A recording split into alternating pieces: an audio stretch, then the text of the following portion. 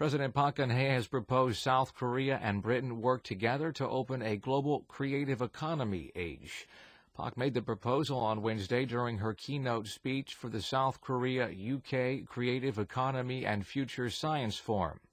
Business leaders and experts on creative economy from both countries attended the forum at the Imperial College of London.